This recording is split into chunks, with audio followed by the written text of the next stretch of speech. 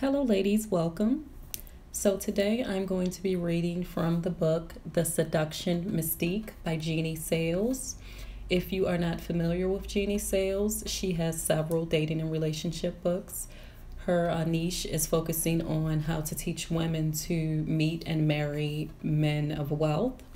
She's been around for quite a while now, and she has a lot of good books and a lot of good advice in her books.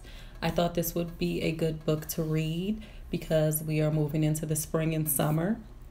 And after a lot of us have been not mixing and mingling maybe the way that we were, or some of us just never got to do that. And then the whole situation happened with, I don't even want to say the name of the thing that has happened to us all in 2020. But I just thought this would be a really good book to come and read some of, and it would be helpful to a lot of you ladies out there who are starting to date again, or you're thinking about dating, or maybe you just need to add some passion to your current relationship. And this probably would make you think or give you some new thoughts about some things. So I'm going to read first a bit of the table of contents, and she doesn't have them in chapters, she has them in parts.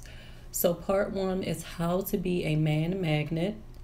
Part 2, how to develop a relationship. I'm scrolling here. Part 3, how to get married. Okay, so it looks like it's just those 3, but it looks like it's like 28 sections in the book. One of the things that I think when I remember reading this book that is really helpful is 6, where she says package yourself for relationships. So I'm going to touch on a bit of that.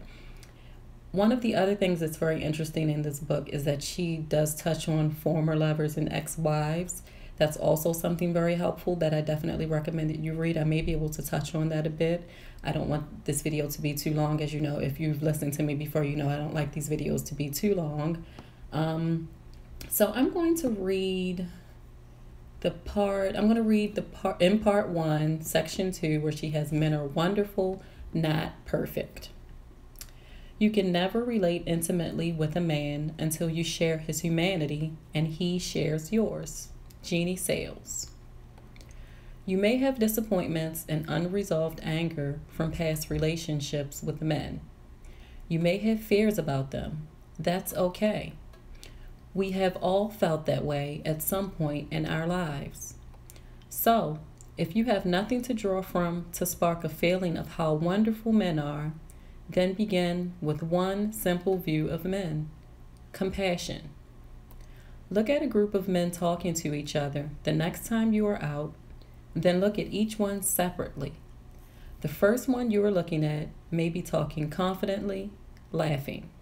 He may truly be enjoying himself, yet at the same time he is reaching for friendship in this interaction.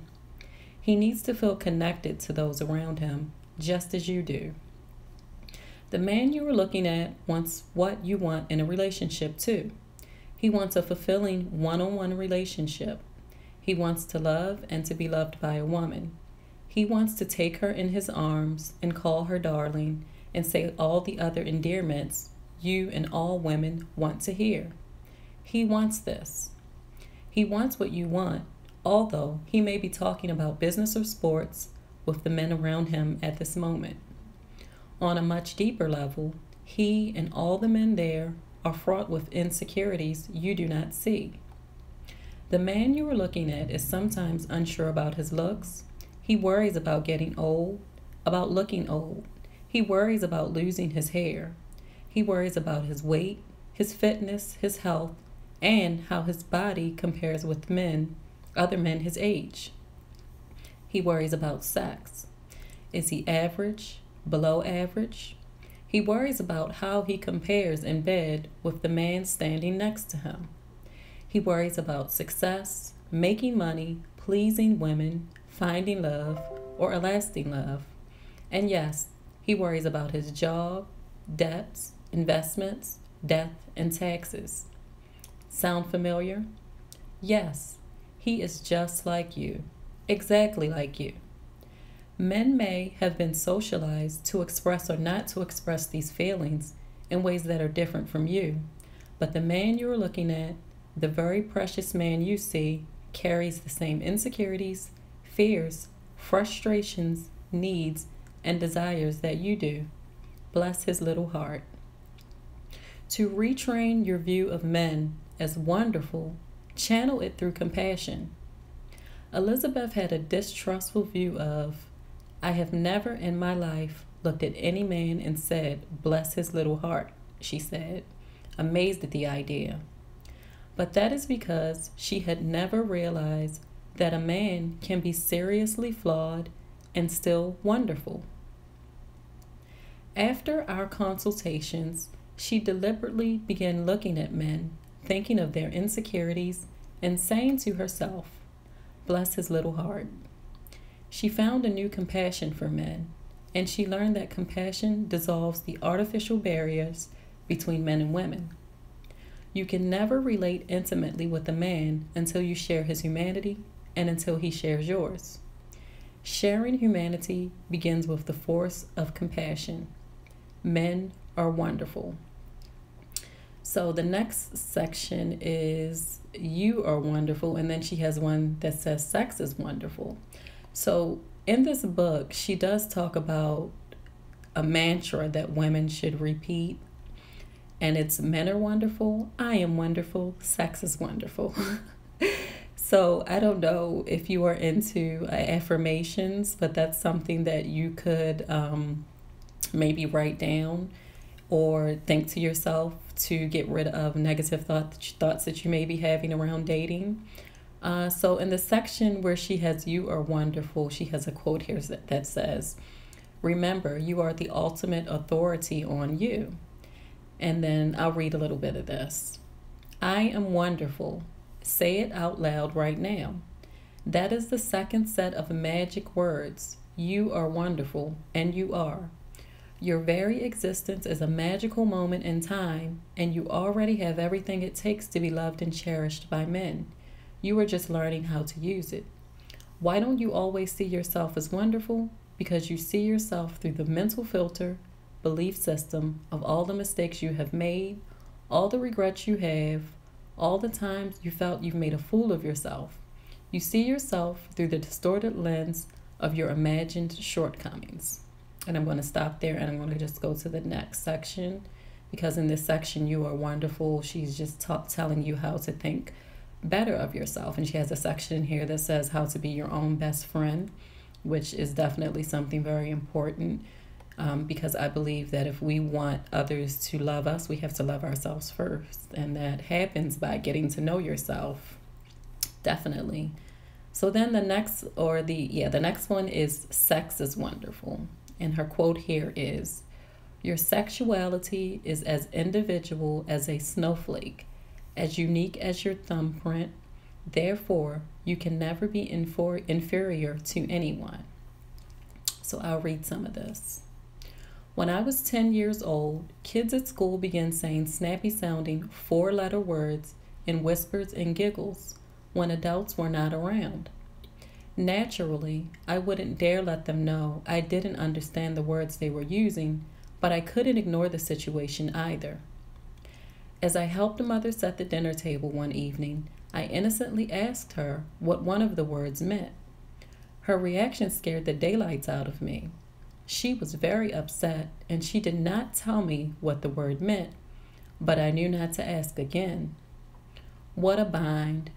I couldn't be uncool and ask the kids, risking ridicule, and I couldn't ask mother again. Determined to find out, I visited our public library with the list of words I'd written on a scrap of paper, wadded in my fist. An hour later, I had scratched out almost every word on my list because the words were not in the Webster's dictionary. All but one word: sex. Obviously, Mr. Webster did not want his kids to know the meaning of sex either. Next, I went through the library card catalog, slowly locating every book on sex the library had. Not one of them was checked out. It's no wonder. The small town library only had a few tedious and technical old medical books on the subject at that time. I was the shortest girl in my class and small for my age.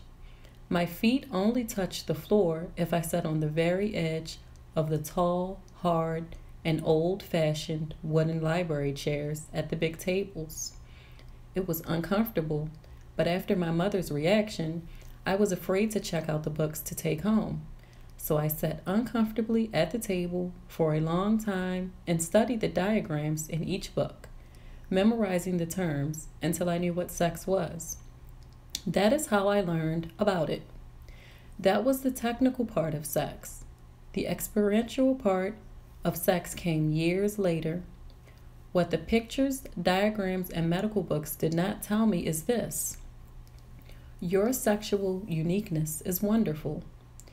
Did you know that each snowflake is an original design? There is never another snowflake like it. Snowflakes may look alike because of the elements they have in common. They may even behave alike, but each snowflake is a design of nature that will never again be duplicated. Consequently, there is no such thing as a superior or inferior snowflake. Each is unique, incomparable. Likewise, no two thumbprints are ever the same. People have traits in common and may seem alike, but each individual is a design of nature that will never again be duplicated. Each is unique, incomparable, and your precious sexuality is exactly the same way. No two women express sex exactly alike. They may have elements of sexuality in common that may seem alike on the surface, but each woman's sensuality is a design of nature that will never again be duplicated.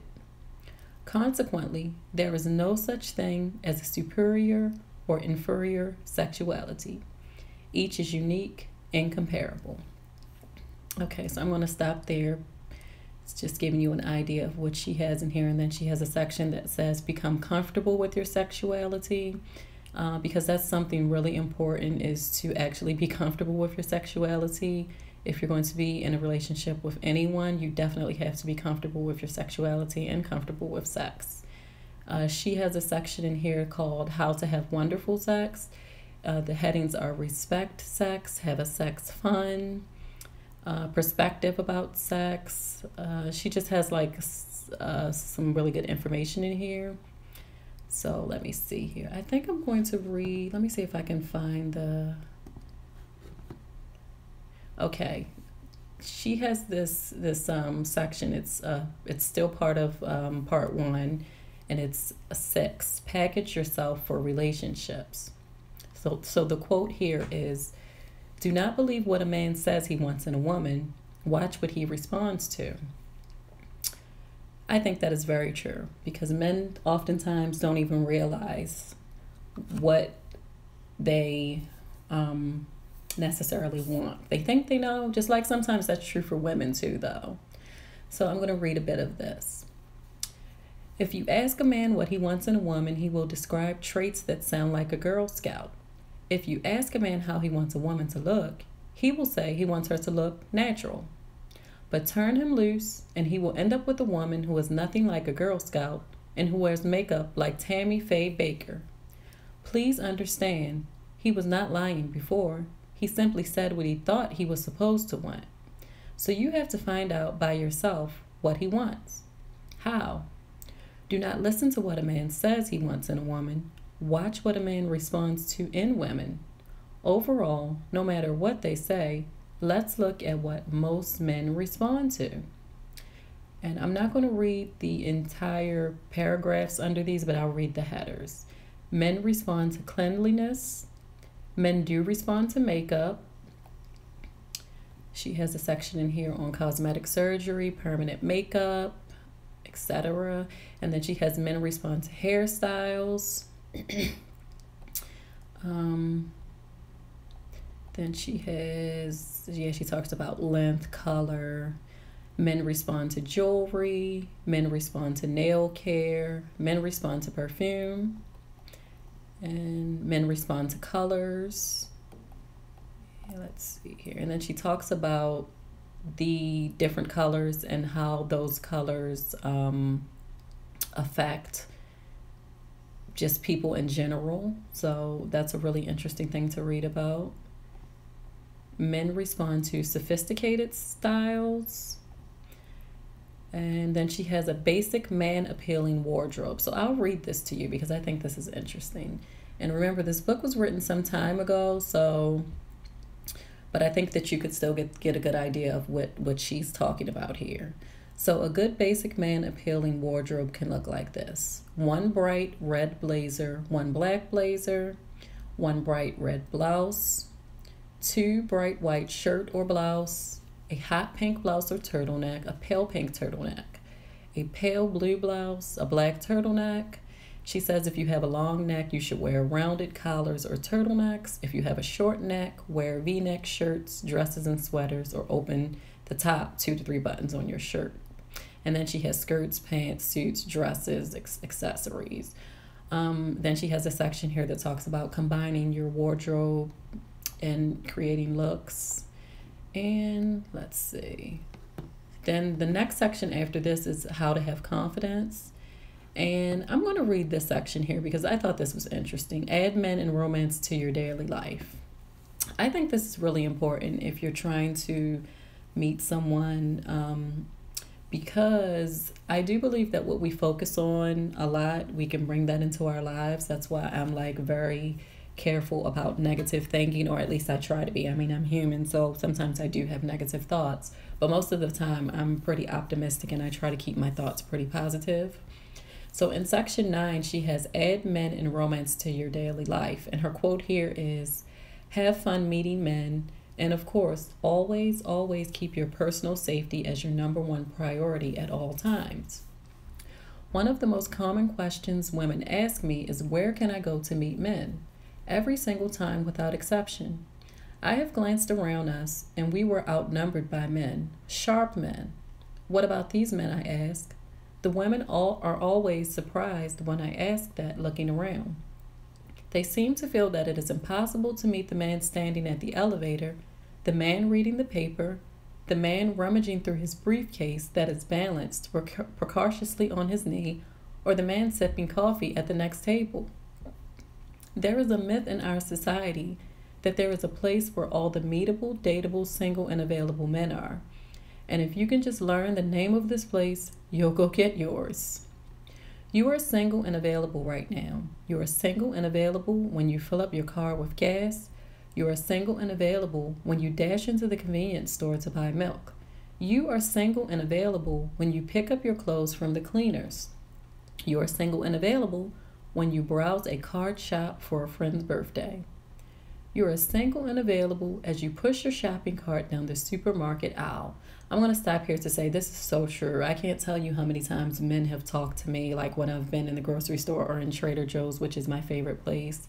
So yeah, men will talk to you, ladies, but I think that what happens is sometimes you probably don't realize that they're actually flirting with you, but most of the time if they're talking to you, they're flirting with you. Okay, so I'll skip down a little bit. All these normal, everyday places you go in your day-to-day life are exactly the places to meet men. Everywhere. There is no shortage of men to meet. If there is one thing men have in common with God, it is that they are everywhere, everywhere. I 100% agree with her about that, ladies. It's just a matter of changing your mindset. So then she has bolded here. You meet men wherever there are warm bodies. Very true. Okay. So let me see. I'm going to want to scroll down to, she has how to develop a relationship, create chemistry. I don't know. Let me see what she's saying here, because I don't know if I believe chemistry is something that can be created. So the quote for how to create dating chemistry is, do not put your life on hold waiting for Mr. Right. That's her quote for that one. So then she has, let's pretend that one winter long ago, you caught the flu and had to stay home from work. In fact, from going anywhere for 3 weeks. You said to yourself on that first night, well, it is awfully early, but as long as I am stuck at home, I may as well take a hot bubble bath. Then slip into my snuggly robe and fuzzy slippers, pop something easy into the microwave, settle in front of the TV with my remote, and then go to bed early. That sounds good, doesn't it? It should sound good, because after all, you're sick.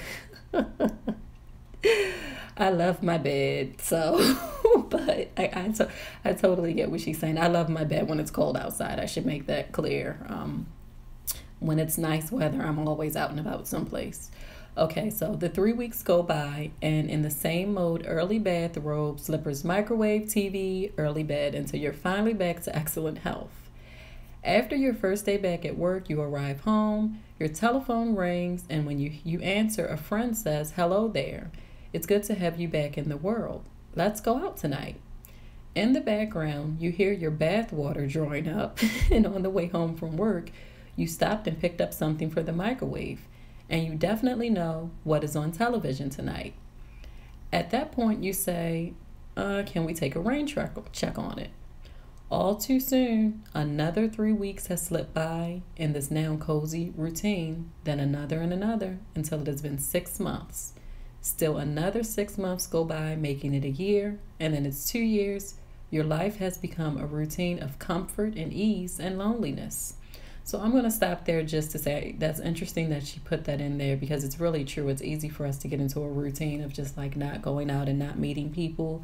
But if you want to meet a partner, you really do have to be willing to put yourself out there and just go out. Just go to dinner. I mean, just go out. I think, I know it's been challenging because of what we've been dealing with the last year, but a lot of things are starting to open up again, and a lot of people are like really trying to get out. So I think that there will be a lot more opportunities to meet people that maybe you wouldn't even have been able to meet before. Okay, so here's dating, what she says about dating chemistry. Dating chemistry is something you create. Whatever your date life is whatever your date life is right now is a measurement of the dating chemistry you have created for yourself. If you do not like your current level of dating chemistry, you can recreate it. Dating chemistry is created like this: being alone, breed being alone. Being with the same sex friends all the time breeds being with the same sex friends all the time, and being with dates breeds being with dates. We are human beings and creatures of habit. Whatever we do a few times gradually becomes more comfortable for us to do the next time, until after a while we are very, very comfortable with that behavior. It becomes natural for us. We have then developed an affinity or chemistry with people and circumstances that are similar to that activity or behavior.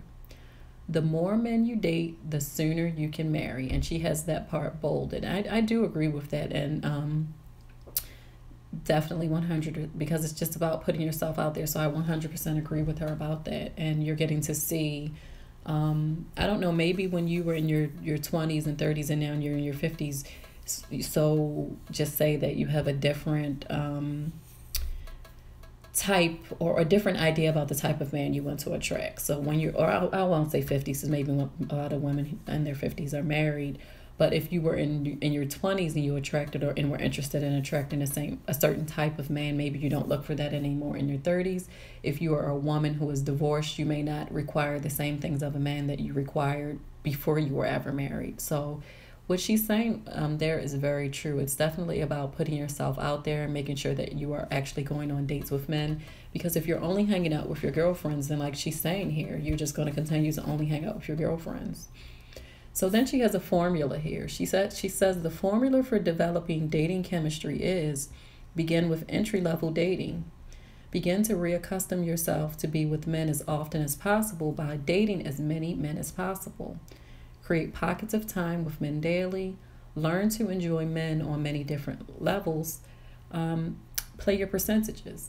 And what she's saying here when she talks about begin to reaccustom yourself to be with men as often as possible by dating as many men as possible, that's very true. And one way you can achieve that is by online dating. If you're a woman who's not comfortable being around men, maybe you were in the past or maybe you never have been, or whatever the situation is, that's one way to get comfortable with sitting and talking with men. Is if you meet guys online, you don't have to go to dinner with them. If that's your requirement and that's your thing, I understand that. But just being around men will help you to be comfortable being around men and help you to deal with, negative feelings that you may have around dating. So let's see here. I'm going to Yeah, she has. There's just so much good information in here. Okay, so she has former lovers and ex-wives. I'm going to see what she's talking about here because I really believe that. I mean, she just has so much good information in this book, and like I said, it's been a while since I've read this. I don't know if it's this book or her other book where she talks about this, but it may be this book. So let me see here. So this is 17 former lovers, ex-wives, and then her quote here is: "X means no more fights. X means no more anything in a man's life." 100% I agree with that. Former lovers, ex-wives, and children are part of relationship terrain today. So you need to know the lay of the land and have a good, clear roadmap for navigating your way around it. Otherwise, you can get so lost in a maze of previous relationship subtleties that you feel like Dr. Livingston, who disappeared many years ago in the wilds of Africa. Former lovers. A former lover may or may not have children by your man. If she does, read about ex-wives because she fits more in that category than this one. If an ex-wife did not have children by him, she belongs in this category for former lovers after the marriage ended because there is no reason for contact with him at all. A former lover who sends text messages, hangs around, calls, shows up, and makes a general pest of herself is obsessed with your man. She is not emotionally finished with him, and she hangs on to the idea that she can rekindle his interest in her. You have to figure out if he is enjoying the game, even though he complains about her, or if he really wants to be rid of her. If she is just a pest and he wants to be rid of her after a recent breakup, he will not answer her text or calls. I'm going to stop there because that's pretty much the gist of this. And then she talks about what the man will do if this woman is vengeful. Then the next section is pleasant ex-wives. I'll read some of that. If an ex-wife has married again or has pulled her life together, she will not contact your man except to say what time she will be by to pick up the kids. Consider yourself in dreamland. This is a woman you can be pleasant with. I'm going to scroll down a little bit. Problem ex-wives. A troublesome ex-wife may pull out all the stops, guilt, blame, and shame, and she knows all his hot buttons to do it too. His duty, his obligation, his responsibility. She will accuse him in order to gain leverage, blame, accusation, and more criticism. And furthermore, according to her, it is all your fault. He is putting you before his very own flesh and blood, the innocent children who were in his life before you were. Shame, shame, and more shame. Do not put up with problem ex-wives. Any ex-wife who still calls for advice or who comes over is infringing and has no rights to fairness or to anything else. That is why she is an ex. Ex means no more rights. Ex means no more anything to this man's life. This is all the more true if there are no children or if the children are grown. An ex-wife with children by your man may seem to think, and so may he, that they have an obligation to talk to each other and to be a part of each other's lives because of the children they share. That depends on the frequency and on the type of interaction she has with him. Have they slept together occasionally since they divorced? Do they spend Christmas together with the children? Do they have lengthy talks on the telephone several times a week? Do they meet for coffee or dinner when he brings the children back from visitation or vice versa? If so, they are still married psychologically and only technically divorced. I 100% agree with this, ladies. If you are dealing with a man who has an ex that he is very involved with like this, it is highly inappropriate. He has not put up any boundaries to move on and have another relationship. If he's dating casually, that's fine. But if he's saying that he's dating, looking for a committed relationship, but he's not put up the proper boundaries with his ex, he has not made space in his life for you or any other woman. So you probably should just cut your losses with this. It's very dysfunctional, and it sounds like it would just be a lot of drama and just really not even waste your time. And the one question to ask yourself is this: if you find yourself in a situation with a man like this where his ex is always coming around, calling him, they still talk and fight, and they have all of this drama like they're still a couple. Ask yourself if he would be okay if the shoe was on the other foot. If he was pursuing you for something serious, and your ex-husband or your ex-girlfriend, because you have a child with him, is always coming over to your place, is calling you, talking about things that they should be talking about to a friend, you get the picture. And more than likely the answer will be absolutely no, hell no, a hot no, because men just can't deal with stuff like that at all. So then, yeah, you should probably just cut your losses with a guy like this and find a man who's actually truly really single and ready for a committed relationship. So I'm going to scroll down a little bit here. She gives you really, really good information about how to deal with women like this too, because they know that they're wrong, but a lot of times because they haven't gotten a new relationship, they don't really want their ex to have a relationship either. So what they do is they use the child or the children to prevent that from happening out of bitterness sometimes, or just unhappiness or whatever is going on in their mind. But it has to be up to the man to put his foot down and not to allow that to stop him from having a life, because we all know what happens with children. As much as we love our children, they grow up one day, they have their own lives, and if anyone is silly enough to sacrifice their lives for their children, they find that out in old age, that was just not a good idea at all. So, okay, let me scroll some more. She's talking about this for quite a while, and I understand why. So then she talks about children, types of relationship fights. She talks about if he cheats, living together, how to get married.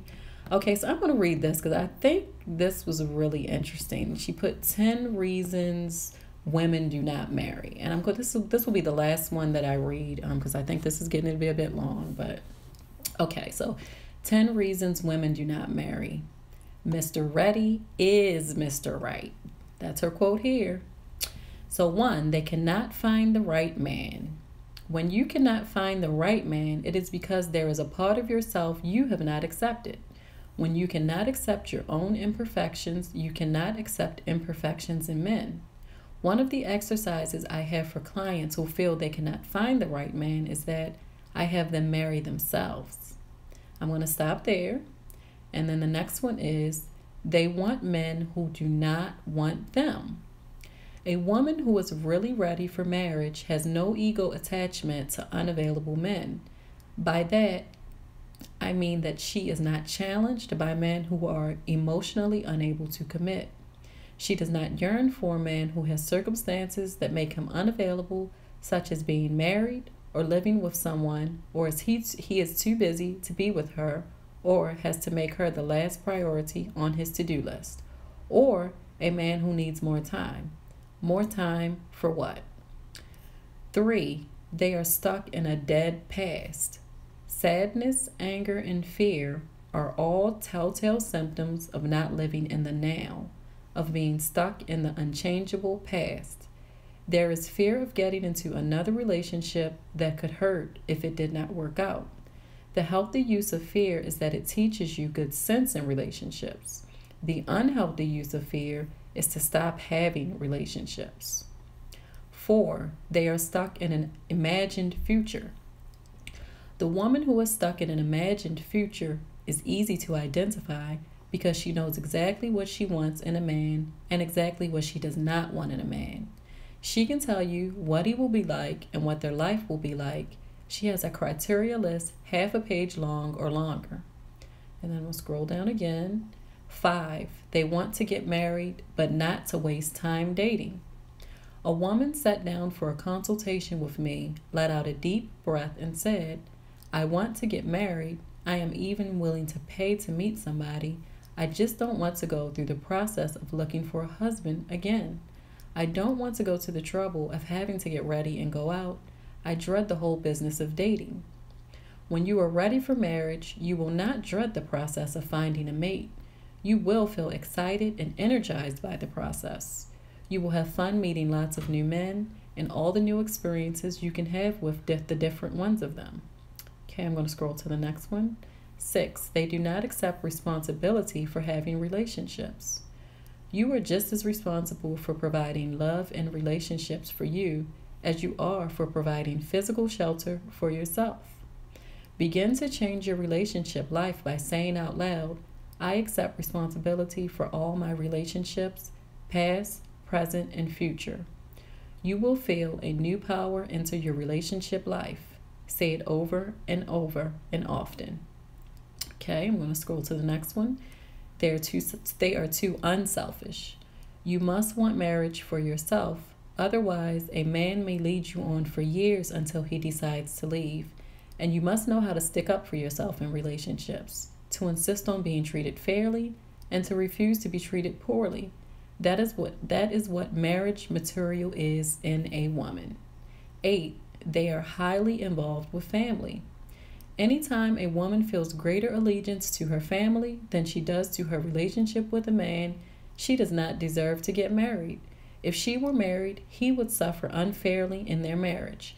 A woman needs to make her choice of not involving her family in her love life and never confiding troubles he may be having with them. 9, they are waiting for something or for someone to change. In the past, you may have thought you would be ready for someone to marry you if or when certain things happened in your life. Some of the excuses people use not to marry are, "Mother still needs me to look after her," or "Sam loves me, but he needs more time."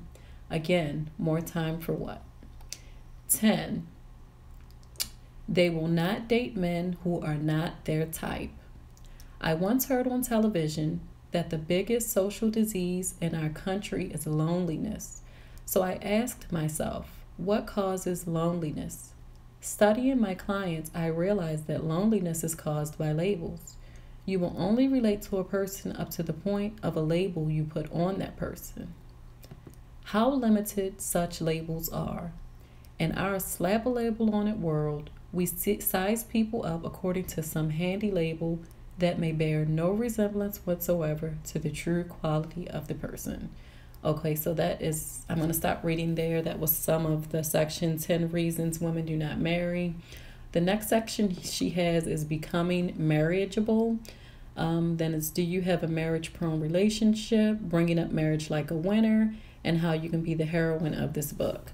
So I definitely recommend, ladies, that you read this book. It has a lot of information that would really be helpful to you in your dating life and in your relationships. Maybe you're already in a relationship, but you're thinking about some things, especially the parts on just, understanding men, and if there are children involved and things like that. She has a section in there about that also. So again, this was the Seduction Mystique by Ginie Sayles, and I highly recommend this book and all of her other books. I love her books. I love her writing style. So I hope you enjoyed this reading and review. Thank you for listening.